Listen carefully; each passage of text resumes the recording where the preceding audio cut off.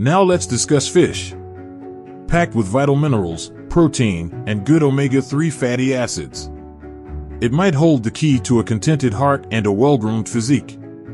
But there's something you should know before you bite into it. Selecting the incorrect fish can really cause more harm than benefit because not all fish are created equal. We'll discuss 7 fish today that you should never eat, together with some of the greatest possibilities for fish. In addition to crucial guidelines to remember when purchasing fish, we'll also show you a common fish that can live for 150 years and is highly sought after on menus at restaurants. However, we advise against using this one. For a fish that is 150 years old, it has spent that entire period accumulating poisons. Furthermore, those toxins cause havoc in the body and brain as they enter the bloodstream. But first, would you please do us a favor? Please help us spread the news about heart disease prevention by giving this page a thumbs up. Additionally, press the bell to view our most recent videos. Our goal is to provide you with up-to-date information so you can lead a long and healthy life. Stay tuned to learn how to receive 2 complimentary items related to heart health. We promise that you will adore them, as will your heart. 1. Tilapia. It may surprise you to learn that consuming tilapia has certain drawbacks compared to bacon. In fact, a 2008 study published in the Journal of the American Dietetic Association found that eating more farmed fish, such as tilapia, is causing diets to become extremely inflammatory. According to experts at Wake Forest University School of Medicine, tilapia is among the most popular fish eaten in the United States. What's wrong with that? It has extremely high quantities of inflammatory omega-6 fatty acids and, maybe worse, very low levels of healthy omega-3 fatty acids. Maintaining elevated inflammatory levels in the body may be associated with long-term ailments like diabetes, cancer, and heart disease, as well as exacerbate autoimmune disease symptoms.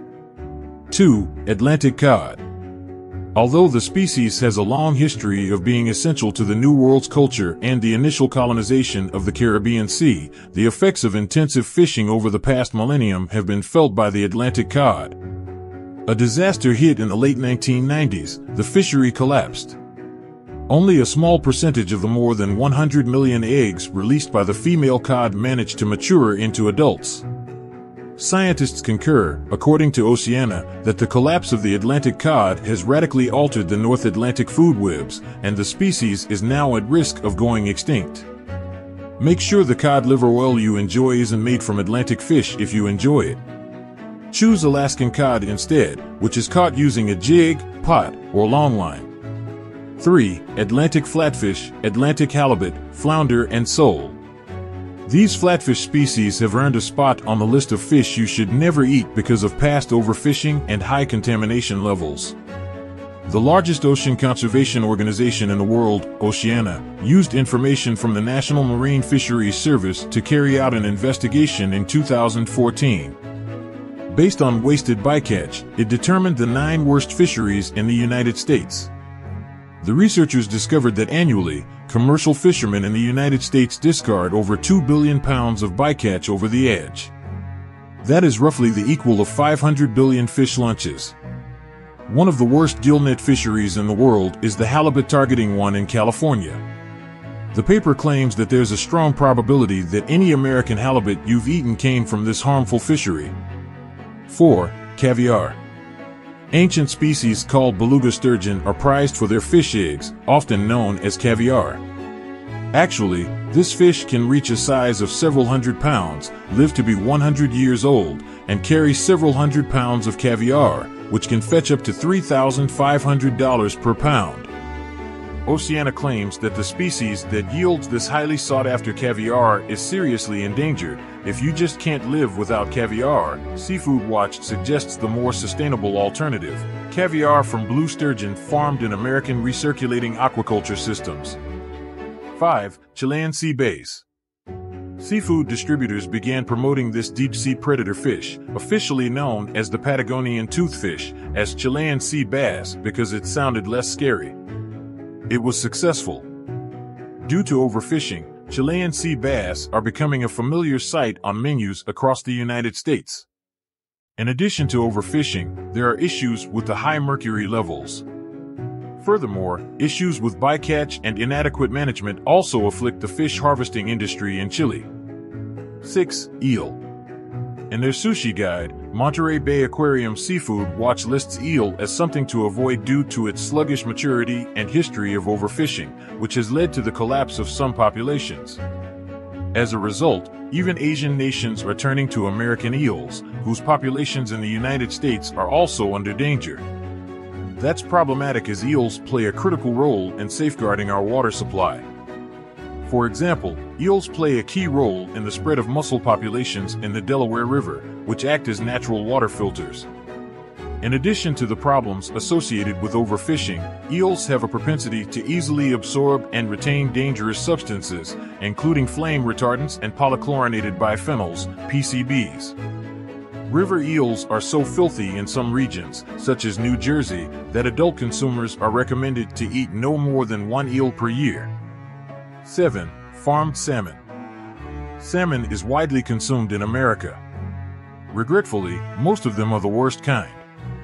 The majority of salmon that is sold as Atlantic salmon is actually farmed, which means that the fish are raised in environments that are frequently tainted with bacteria, parasites, feces, and pesticides.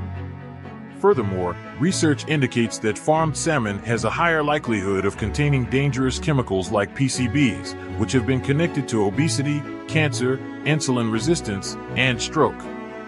They also typically have greater levels of inflammatory omega-6 fatty acids and are frequently treated with antibiotics. Choose wild-caught Alaskan salmon over Atlantic salmon for a superior substitute. 8. Imported farmed shrimp. Are prawns healthy for you? The answer is unequivocally no when it comes to farmed shrimp, which makes up around 90% of the shrimp we eat.